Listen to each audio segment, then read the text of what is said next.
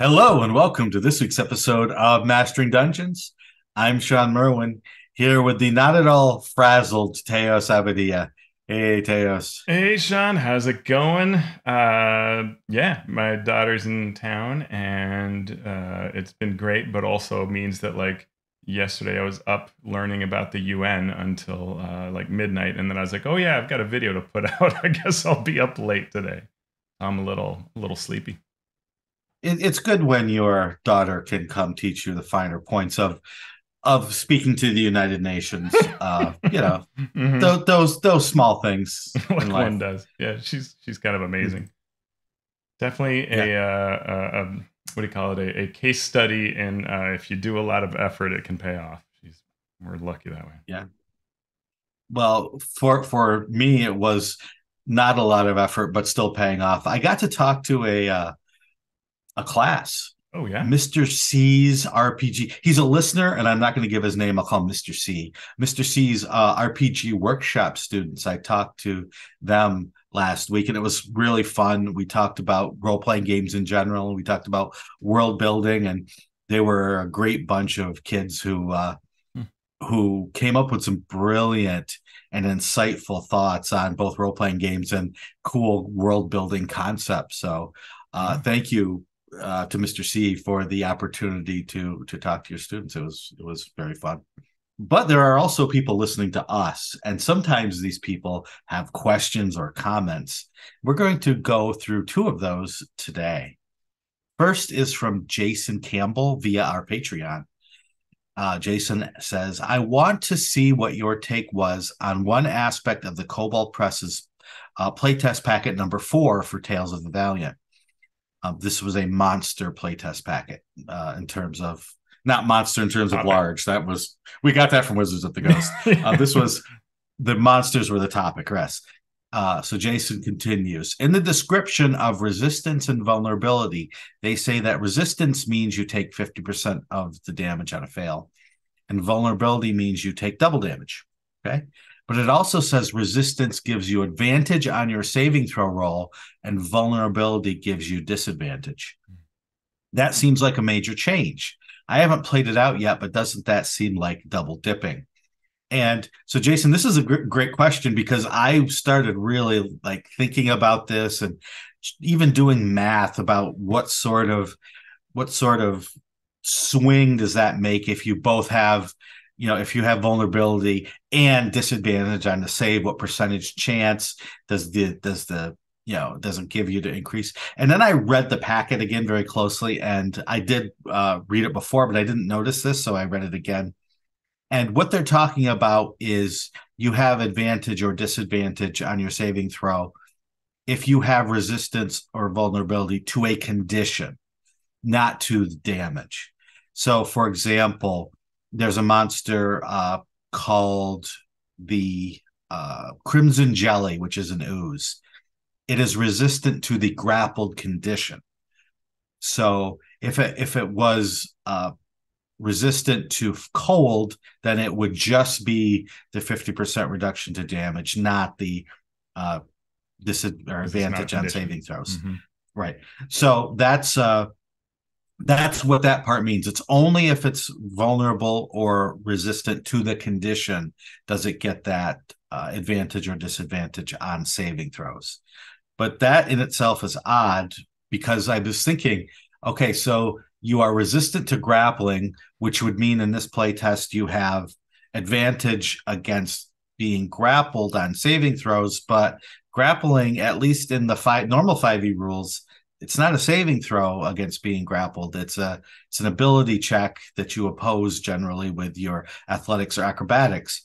So unless the Valiant playtest rules say that grappling is now a saving throw uh, rather than an ability check, an opposed ability check normally, then that doesn't make a lot of sense. But maybe in a previous playtest packet, they talked about that and I just didn't see it. Yeah, and would it just be for like the escape DC or something like that? That's the kind of stuff you have to iron out over time. And a lot of Right. that I'm not worried about because I know like they will figure this out. They'll clean this up down the road. But it's that kind of thing that these sort of variant D&D rules that do use D&D as their core impose these special situations that then as a DM you've got to have this split brain, like, oh, well, I'm using a level up 5e monster, so I've got to keep this in mind. And, and I'm using the cold press monster, so I got to keep this in mind. And now I'm and that gets that takes up a lot of brain space and isn't for everyone. And that's tough because these companies want it to be widely adopted, and that's that give and take. My brain already has partitions for first edition, second edition, third edition, fourth edition. Now there's a fifth edition partition, and now I have to make the different partitions for the different playtests coming out. There's not a lot of space up there and left. Then your kids are gonna run defrag when you're not looking, and then it's all gone. Yeah. So thank you for that question, Jason. I hope what I said was right, and I hope that helps. And the other comment we had was from the Mathemagician via the Mastering Dungeons Discord channel. I wonder what are the design considerations for applying stat blocks for the polymorph spell. Local context. We had a session get gummed up this weekend because a PC wanted to get to a platform 100 feet in the air from which the enemy was lobbing fireballs. She wanted to polymorph herself into something that could A, fly, and B, have sufficient combat stats to harass a high-level enemy. This took considerable digging, even with D&D Beyond. Sure would have been nice to have a quick, I need these kind of stats for this spell, while also having the option to use it to neutralize an enemy, such as turning a land-based enemy into a helpless whale. And also, she had no idea what CR meant because that was using DM-facing language in a player-facing book, which seems problematic. And my answer to this is yes, all of the above and more. It does slow things down. And that's only what a 5th level spell polymorph is. Is it 5th or 6th? I lose track of these things because first edition, second edition, third edition. So yes, it would be nice to have a quick and simple solution.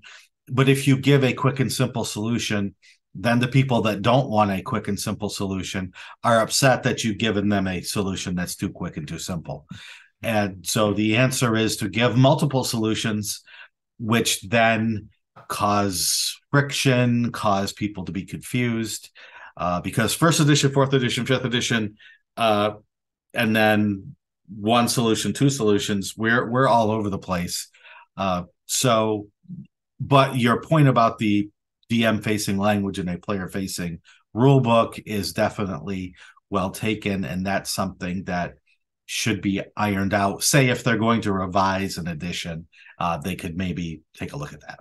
Yeah, and Mathemagician brought this up in the context of the feedback around the Druid playtest, right, which used these sort of standard stat blocks for form, large part due to lots of players saying to wizards, gee, this is a pain to have to look all these things up, and look, I end up optimizing into being the same creature anyway, but then other people will say, I love choosing forms, right? And I think that polymorph is enough of one spell that in general I would say, hey, if you're a player choosing polymorph, this is what you're signing up for.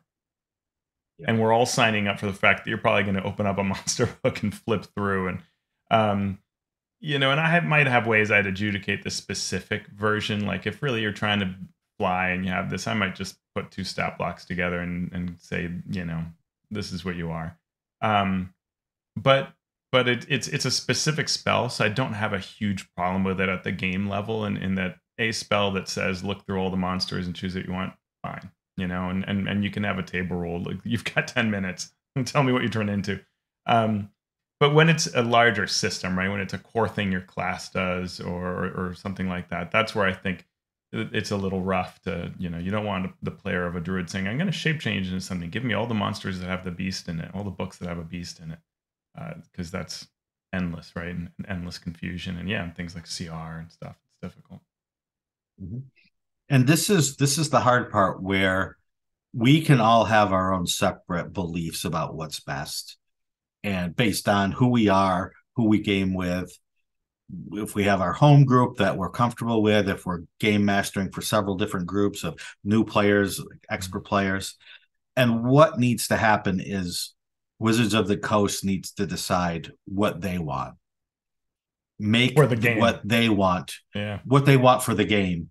Make that the baseline, and then say in the DM's guide or in a sidebar, if you want a more complex game, allow this to happen. Mm-hmm. Or if you make it complex, say if you want a simpler game, we suggest doing this.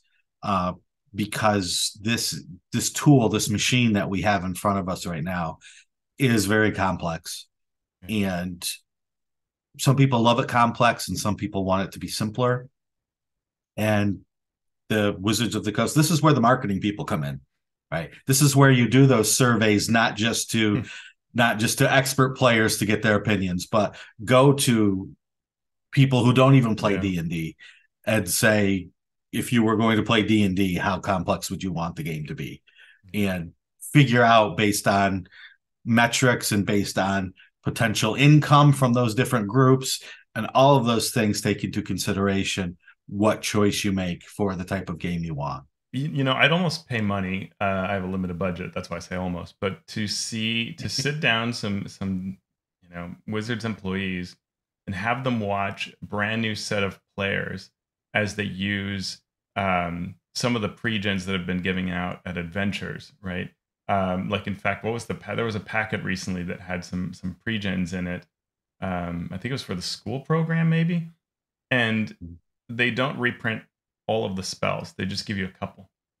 And so I'd love to have, staff watch as this game careens to a halt as the wizard goes, hey, I have all these spells. I don't know what they do. And then the cleric goes, yeah, I have a bunch of spells. I only know what one of them does. And meanwhile, the fighter's just going off and whacking stuff without any problem whatsoever, right? And if it was running at third level, the druid would say, can you show me what I do here when I wild shape? What are my options? Yeah. And how a new DM would handle all of that, right? Like, exactly. Right. And like you say, not only that, but have this be a brand new DM who has just picked up the rules for the first time and try to parse all of that. Yeah. And it's not 1973, right? We have all of the tools to solve this. We know how to fix all these problems if we can just kind of take the right steps, right? And if we want to solve these problems, right? Maybe that's not the problem, right? Maybe you just want your super invested players, right? I get a little worried with the playtest packets when the feedback says things like, oh, my off-turn damage as a rogue has gone down, because that means these are folks who are super smart, super well aware of how D&D rules, as we've said in the past, and not the casual player who couldn't care less whether they get an off-turn sneak attack, right? Right. So, great question, Mathemagician, and you got the extended answer, but I hope that makes it clear where we stand, which is we have no idea where we stand. But to get to our big news and commentary section, we will start with the new Unearthed Arcana. Last week, we gave sort of the high-level view of what we thought of it. And I just want to maybe take one piece per week and just take a quick glance or a more in-depth glance into a smaller section. And one section that popped to mind was this new weapon mastery properties part. So what is this? Well, let's first talk about a couple changes to regular weapon properties. So light weapons, they switched in the last packet to make them more like everyone gets 2-weapon fighting. Now they're switched back, so it's just to allow a bonus action to make a quote-unquote offhand attack, as long as you have a light weapon in both hands, and you get no bonus, no ability modifier added to that second attack. So you still get to roll the damage die, but you don't get that if you use your bonus action to do it. And if you make a first attack with a light weapon in your original hand. And the thrown property now allows you to draw a weapon to throw as part of that attack. It doesn't say, so it says weapons with the thrown property. I'm trying to remember. Weapons with the thrown property can be drawn as a free action, as no action. Now, it doesn't say if you throw it, it just says they can be drawn. So I don't know if that means you must throw it in order to make that draw free, or if any weapon with the thrown property can be drawn. If we're going to parse language, let's parse language. Right. So that's something that's now there in the thrown property for weapons. So if you're the dagger throwing type, you can now draw and throw as many as you have actions in order to make that attack. Yeah. And then presumably use your free typical thing to then draw so that you have a dagger in your hand at the end of the round for any opportunity attacks and so on. Yep. So those were the smaller changes just to those two properties. Now let's dive into the weapon mastery properties. Whew. Every weapon will have a weapon mastery property. And if you have some sort of class or feat or some other element of your character that allows weapon mastery, you can then unlock that mastery property for the weapon that you are using. What do you think of this in general? What do you think of this system? So first thought is that when this was introduced at the D&D Summit, people were basically drooling, and which is really funny because this is a group that had just been really angry at Wizards. And Jeremy Crawford starts explaining this, and everybody's just like, whoa, candy, give me. So I couldn't help but watch everybody around me go, is this the same crowd? So it's candy, right? It is fun stuff. I think that it's very cool in that it can go towards some classes, and I'm really looking at just the fighter here, though it's wider than the fighter, but specifically where the fighter to liven up the fighter that can be a little static, though. And I've heard you say this before, like that's sort of the point of the fighter is to be boring, easy, simple. Now you're adding complexity to it, so, but I think it's a nice way to sort of dress up melee classes a bit. I would argue that they're not needed for something like a monk. Like my monk always has like 15 things to do in a round. I don't know that I need to, also do it. But in theory, this system should be reliable enough that you could, pretty easily in most cases just throw that property onto what you're doing and it just does that, as part of your description and so on of what your character does. So it's probably okay. But I have a number of caveats where I'd really like to see this in play at a table where, two characters have these things like a monk and a fighter, and how does that play out? It reminds me of second edition, right? Where there was a point in second edition around the kits era where you had all these special things you could unlock about a specific monster, and they could be quite formidable. One weapon would be wildly different than the other, and some would be way better, and so it just totally changed the balance of power around what items to choose, which was really interesting. That's a lot. Yeah. What do you think? I am very much in your camp on all of it. I think it's cool. We did something at Ghostfire in our player's guide with weapons. We gave certain weapons these traits where you could do special things with them. So it's not completely unique. It's been done before in different iterations of the game. And it goes along that same complexity line we were talking about with our last comment, right? Yes, it makes the game more complex. It makes a class that is generally one that's simpler to play more complex. And there's no balance to, if you choose not to use these things because you want to keep it simple, there's no, well, I get this instead, right? It's like the champion fighter, the complexity is reduced, but you get these things that are easy and possibly even comparable in strength to offset what you don't choose. Here, there's none of that.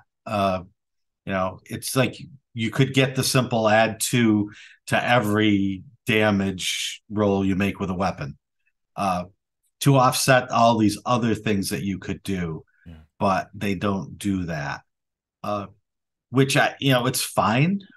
And I just worry every time new things are added to the system, and I'm going to use the S word, system, because is this system or is this content? Are you It saying all these seems to things just be to make me laugh? I mean, come on. yes, yes. Well, I mean, it is part of the system, but it is only unlocked with the content that comes to us from a class, apparently. Oh, no. So, I or want a 2 few, bottles of wine and an evening with Jeremy Crawford where we talk about content versus system. exactly, exactly. I mean, it's an interesting concept, and I'm not trying to pick on anybody. Mhm. It's been on my mind for forever. Let's But safely call this system, this weapons thing. Because, like, yeah, here's a random thought to just interject. But the kind of thing that matters, right, is like in D&D, there's in most editions this huge love affair with swords. And we get it, right, thematically. But the yeah, long sword is so much better in so many ways. The great sword is so much better in so many ways. And all you've got to do is look at the magic items to know it. Because there are all these magic items that literally only come in long sword and great sword and or sword, and those are the ones you want damage wise and whatever. And so like everybody just uses that. Not everybody, but most players will use those things, and the magic system rewards you. And now maybe we have a reason why you want something else, but then you're going to get a flaming longsword. And I have no problem as a DM changing that, but a lot of people do. And so, I'd like to once again call for D&D to stop assigning magic items to a specific weapon type, right? And embrace all of it. Yeah. Yeah. That's an example of the extension of that system, right? Like rules like this beg for monster or magic items that are flexible in this way. Right. And not just the flex property. Right. But so we talked before about Wizards of the Coast needing to decide what they want to do with the game, and this tells us that they want a more complex game. They want people to have to make these choices, not only what weapon to use, but what property to use along with the weapon, and then when to use that special property, if at all, and what's the best property to use, what will do the most good for their party. I'm fine with all that. If that's what you want your game to be. Now, that's not the choice I would make, but if that's the choice you want to make, this is a definitely a good way to do it. But now you have to take those steps down the road to look at each one of these things and say, have we worded this in a way that cannot be absolutely broken when put with something else that we might not be expecting people to make the connection with. And the kind of thing that to drive this home, like level 1 fighter, right? In this playtest packet, you get your fighting style. That's already a big sort of like, whoa, where am I going? But it makes a little sense. But okay, I'm going to choose my fighting style. Then I'm going to get second wind, so I've got to understand what those rules are. And if you run new player tables, they love using it, but forget it. You have to remind them of this. And then weapon mastery, choose 3 kinds of simpler martial weapons that give you this. And every long rest, you can change that up, right? And that is that kind of thing. It's like the druid looking up forms or this polymorph spell. Like now you've got to go off and read through the entire weapon table and decide which 3 you're getting. But oh, by the way, you don't have the money to buy all these weapons. So you're really choosing 3, but taking 1. And it's just, it's just like so much work. And at the end of all this work that a new player has to do, are we better off? Are we having more fun? Maybe, probably a bit, but is it worth that level of work? And, so then maybe the game's not for new players, to which I go, have we thought about the business case? Because the making money, the reaching $1 billion brand, ridiculousness is predicated on an enormous audience. There's no other way around it, right? A huge audience has to be a part of this. So you've got to have lots of new players. That should be front and center on the list of things you're trying to achieve. Versus what I might want, right? I think this is great. Like for me, love it. Can't wait to play a fighter with weapon mastery, but I'm not your typical player by any stretch of the imagination, right? Yeah. Including negative things. Yes. I have to take a slight diversion here. Please. Yesterday, I played again with my first edition friends, and we leveled. So we had 2 players who got to pick a fighting style. and I'm playing the cleric, so I'm not, and I'm trying not to tell them what to do or how to, I'm going to let the DM handle that. I'm not the DM. So they got to choose fighting styles. And of all the fighting styles, we have a paladin and a ranger, both pick choosing fighting styles. Of all the fighting styles that there is to choose from, they both took the same one, blind fighting. I don't think I've ever seen a situation where that would necessarily come in handy on a regular basis, right? Archery, absolutely, Sure. right? The paladin, the defensive one, oh yeah. All of these, they both took blind fighting, That's and great. I'm trying to. Mm-hmm. I'm hoping that at some point in our adventuring career, they get a chance to use that, but I'm not holding my breath. Grimlock encounter around the corner. Can't wait. Right. Exactly. And they're not expert with No. these rules. So how would they know? That just seems like it's a good idea, right? Yeah. We're going to be in the dark at some point. And that's the kind of thing, the game used to be full of that, right? Like third edition with Rangers picking your favorite enemy, right? And like, but I was playing in the Living Greyhawk Jeff campaign where we're fighting giants. So my bonus of fighting giants came up constantly, and it was awesome, right? But the game doesn't intend for that. But here I am benefiting. And that's the kind of thing, like blind sight might never come up, or it might be the biggest thing ever because here we are in this Underdark campaign and nobody has dark vision for whatever reason.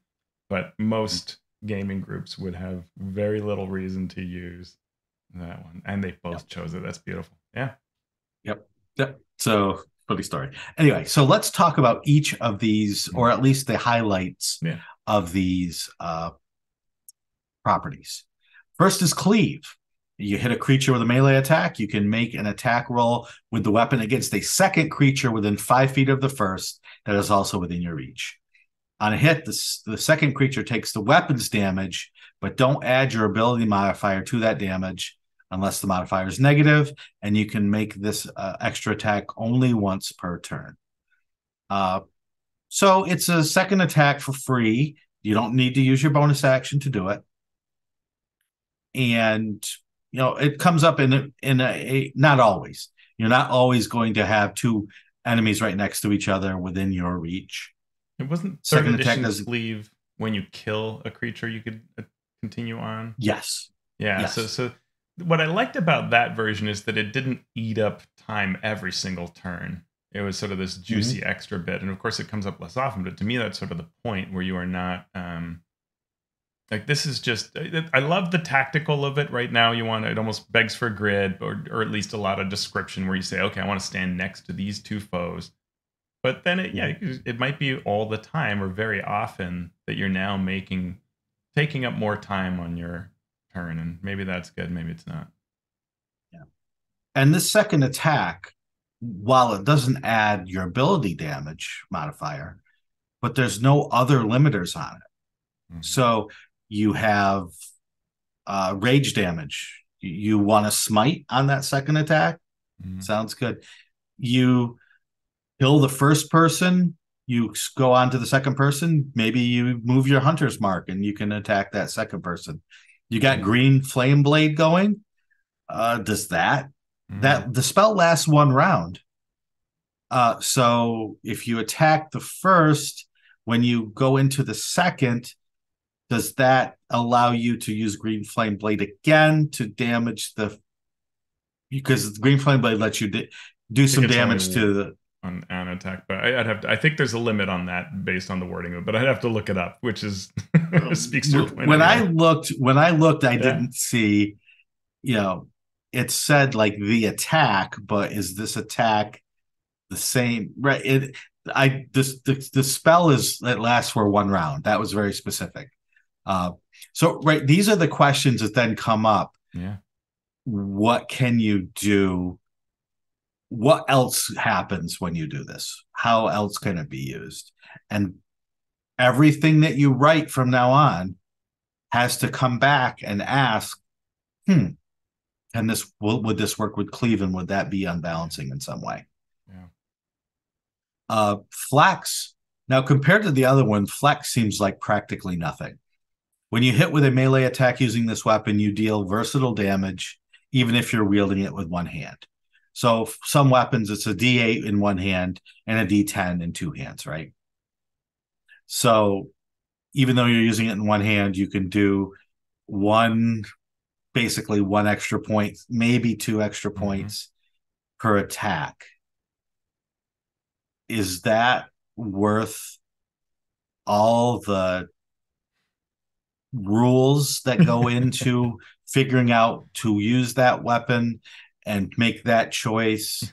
Yeah, you can do it every time, but what's your player type? Is your player type optimizer or instigator, actor? Yeah, I don't know. And I'm not opposed to it. It just, I'm wondering. Graze is the next one. If your attack roll with this weapon misses, you can deal damage to that creature equal to the ability modifier used to make the attack roll. This damage is the same type dealt by the weapon, and the damage can't be increased in any way other than increasing the ability modifier. All right. So what does the damage can't be increased in any way actually mean? Does it mean that the damage that weapon does can't be increased? But if there's something going on where if a creature takes damage, they take more damage, or something like that, does that count? Right. Like because that's not part of the attack. They're vulnerable with that. Like they're vulnerable bludgeoning, and you do bludgeoning. Yeah. If it's the same type. Right. Is that? My guess is that you can't. Yeah. What they are trying to say here is that extra piece of damage that's equal to your ability score, you cannot increase that. Probably based on anything, right? So it's just the ability modifier. It seems to be what they're saying. Well, that's why they said other than increasing the ability modifier, but they will need to parse that very carefully to avoid right. Endless discussion. Yeah. Right. If there's a spell, if there's an effect that says if this creature takes damage, it also blank blank blank. Yeah. So that has nothing to do with this attack. That has to do with the creature being damaged, which is separate from the attack. So it needs to be clarified. Any thoughts? No, it's fine. You want to take the next one? Sure. Nick, when you make the extra attack of the light property, you can make it as part of the attack action instead of as a bonus action. You can still make this extra attack only once per turn. So this is the current state of where things are with using a light weapon to get an extra attack off of it. And so they're letting you now do that through the Nick property, that it can do it as part of the attack action. Does need up your bonus, which then lets you use your bonus for whatever your class would normally do. So if I'm a monk fighter, I have a dagger in each hand. I can make a dagger attack with my main hand, then a second dagger attack as part of that Nick thing, and then my bonus action to make an unarmed attack with my feet, right, as or a headbutt or whatever. That seems perfectly reasonable. Right. You just only get Nick once per turn. Okay. But you can still use that bonus action to make attacks. Yeah, exactly. Right. Okay. Yeah, so it's basically Nick just lets you do that. It gives you an extra dagger attack, right? That is part of your attack action. All right, cool. Instead of push. Eating up the bonus. Yeah. Yep. Push. If you hit a creature with this weapon, you can push the creature up to 10 feet away from you if it was no more than one size larger than you. So I could see this being very, very useful we're standing on a cliff, we're standing next to lava, we're standing next to a Cloud of Daggers spell. Yeah, and this is one of these things where I watch for, because 4E had a lot of push and move. And as a result, it had to be super, super careful that it wasn't abused. And so you had all these kinds of rules for when you push someone into damaging terrain or off an edge or something. And that really doesn't exist in 5e. So if we start doing it all the time, or if we start how it interacts with things like damaging zones and things like that, it's going to be a little interesting whether they paint themselves into a corner with something like this. And what they've been very careful to do so far with 5th edition is avoid small creatures having a lot of penalties in relation to medium-sized creatures. And what this does is it says, well, medium creatures could push large creatures, but small creatures can't push large creatures. So that adds that little bit of discrepancy between those sizes back. Also, a heavy crossbow has the push property. And so I'm trying to figure out why a small creature using a heavy crossbow with the push property would have any harder time pushing a creature than a medium-sized creature. And while it's super cinematic and we love it in movies, weapons don't push people backwards like this. Projectile weapons, guns, whatever's like, that's not a thing that physics supports. XKCD's What If did a great series on this. So it's fun, but not logical. Yep. Sap. If you hit a creature with this weapon, that creature has disadvantage on its next attack roll before the start of your next turn. Yeah.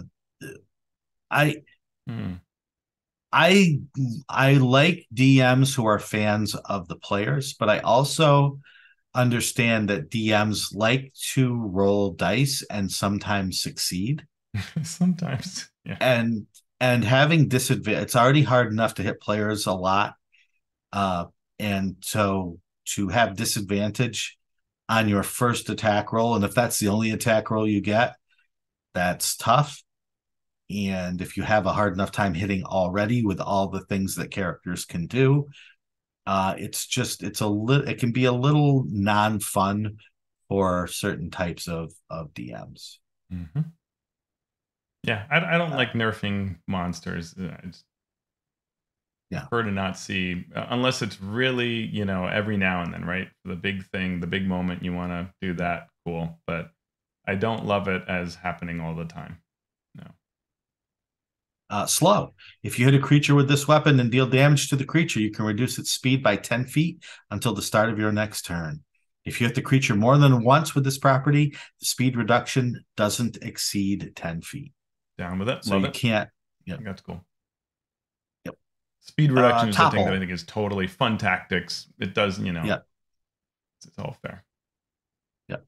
Topple. If you hit a creature with this weapon, you can force the creature to make a Constitution saving throw with a DC equal to 8 plus your proficiency bonus plus the ability modifier used to make the attack roll. On a failed save, the creature has the prone condition. A few things. Well, at least there's a saving throw here. So that's something. But wow, that's a big deal for everybody gets advantage for the rest of the round until that creature acts again. And I can totally see the character who's going right after the bad guy saying, well, I'm going to delay or not delay. I'm going to ready my action. So when it acts, right after it acts, I hit it. And now it doesn't start until a full round of everybody beating on it. It's just too strong. And there's no size limitation. So you're a small creature and you hit that colossal dragon. Yeah, that's something I'm going to have to waste my what do you call it when you automatically succeed on a save? Yeah, your legendary. Yeah, your legendary save. To avoid that happening to you. So that's big. Yeah. Last one is Vax. It's this point where I start going like, wait a minute, this stuff's gonna be happening every round for the rest of the campaign, and I go, that's a bit much. I don't really want every attack that the maul wielder does to topple my target whole campaign long. Oof. Yeah. Just in terms of the rolling the saving Oh throws. gosh, that's carpal tunnel right there. Yeah. Yeah.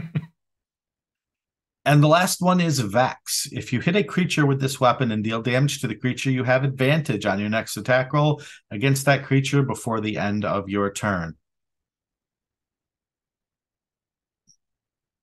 Before the end of your next turn. I mean, it's the same thing, right? It's at you least hit, just one person. You have it, yeah.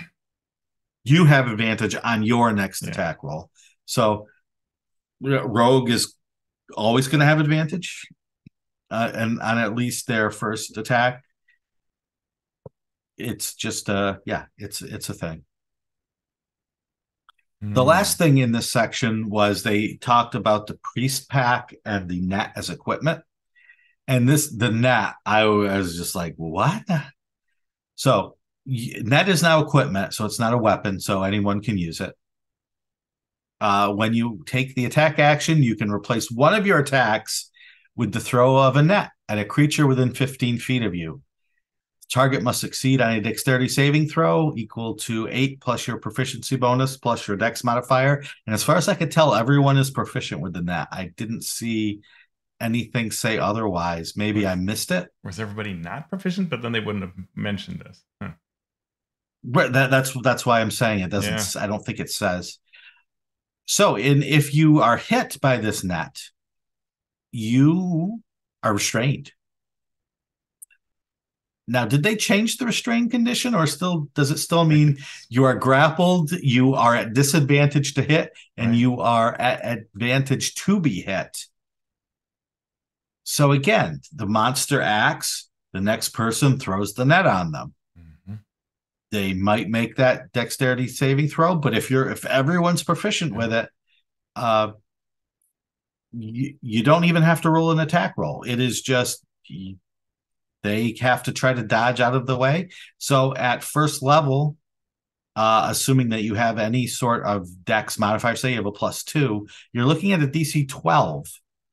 Most monsters, that's a 50-50 shot at best of escaping your net or not. And then they are restrained. So everyone has advantage to hit them. If they choose not to escape, they have disadvantage to hit someone else.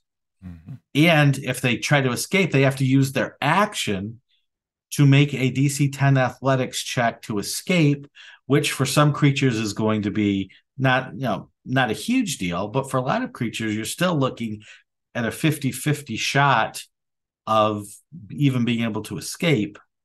Yeah. So you have to waste an action destroying it, which most creatures will be able to do because it only has 5 hit points.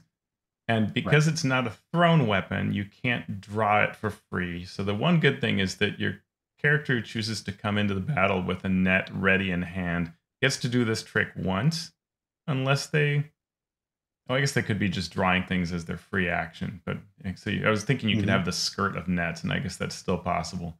I have a skirt of nets, and I pull a net, and I chuck it at you.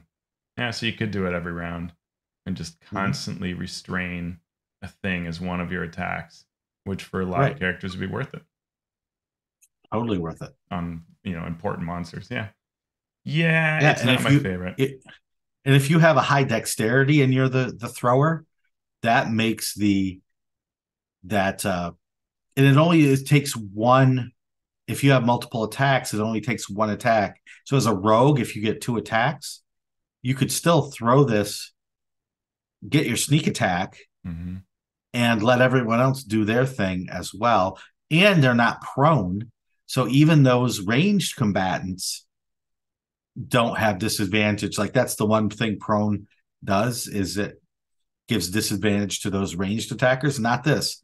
This is restrained, so everybody gets advantage.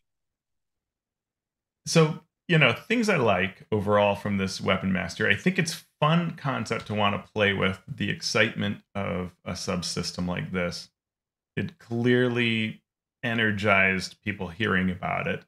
So I think that this is ground that's worth exploring. It can be really fun. but I'd want to see it played enough to know whether it's fun from the perspective of the game, the DM, and as compared to the beauty of the simplicity of the 2014 Player's Handbook. Because I think one of the things that when you look at 2014, it often looks a little bit boring. And then when you played it, you realize that the boring part of it opened up a lot of creativity and resulted in really neat things happening at the table. And especially as I ran for lots of new players and experienced players as well, the space that was now available from not having, your quick into action or your swift action or any of these things that we've had in various editions became headspace for role playing, for fun ideas. And I think that's one of the real strengths of 5e.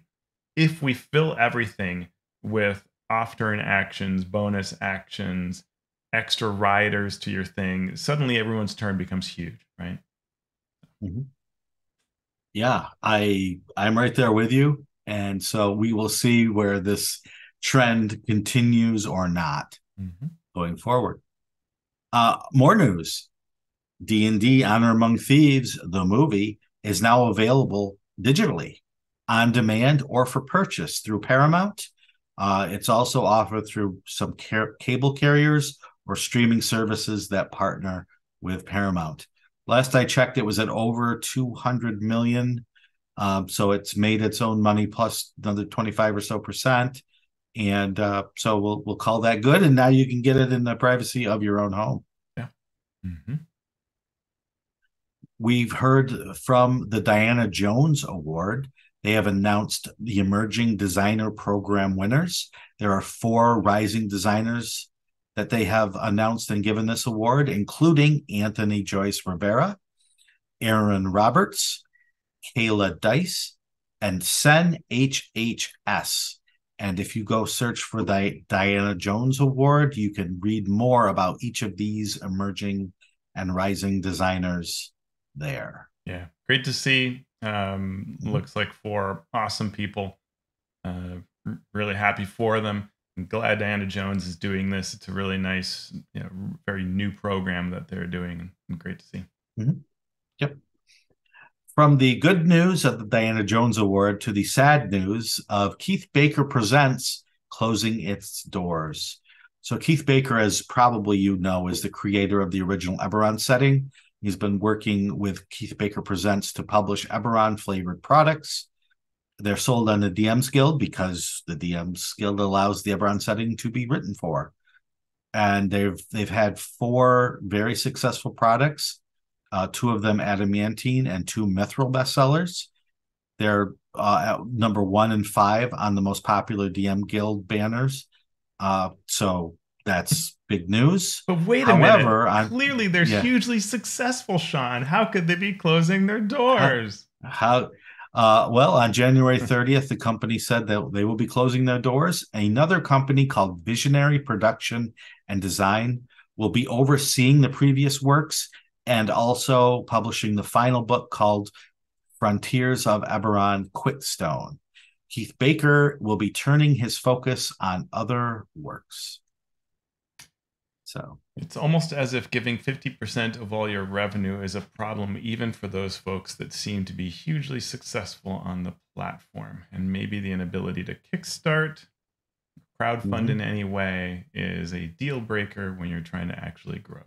And that's something that's very important. I hope that what comes out of this is, I hope this is something that Wizards will really listen to carefully when it comes to any other marketplace visions they have, like for D&D Beyond or the virtual tabletop, that when you close things off and make it so it's only on one platform, even your best names will have trouble making it really work. Yep. It's a tough industry, and closing things down definitely makes it tougher. But there are some Kickstarters coming. Speaking of Kickstarters, either coming or already out there. There is the Deck of Player Safety from Tom Nolan, which provides a simple set of cards that can be used by players at the start of a session to signal a topic to exclude from the gaming session. Yeah, You want to take the next one? well, Oh, yeah, and I good. just want to say I like this concept. It hasn't funded yet, so it could use your help. But it's nice because it's at the beginning of the session before you start play, rather than an X card that's during play, and it's done in an anonymous way from a deck of cards, choosing topics that you want to avoid. And I thought that was a really neat concept. The next Mhm. one is Limitless Champions: Disabled D&D 5e NPC Cards and Miniatures by Dale Critchley and Wormworks Publishing, bringing representation of disabled people through miniatures and NPC stat block cards. Some really cool minis in there, featuring all kinds of different accessibility characters that have accessibility issues and making them look totally awesome in miniature and card form. So well worth it. Mhm. We have Amazing Encounters and Quests from the Brazil-based CZ RPG.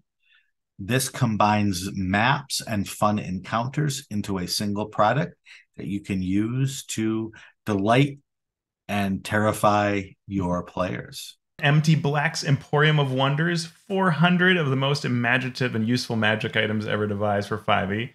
Empty Black sometimes treats Shawn and I with and other folks with examples of these as he's been working on them. So we've seen a few of the really cool ideas. So as anything that Empty Black does, it's awesome. Check it out, the Emporium of Wonders. Yep.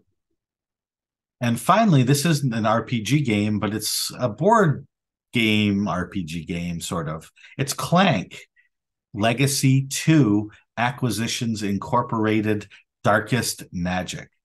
So you know more about Clank than I do. So give us the rundown. Yeah, Clank there's a whole bunch of Clank games, and the basic concept is going to the dungeon, trying to gain loot.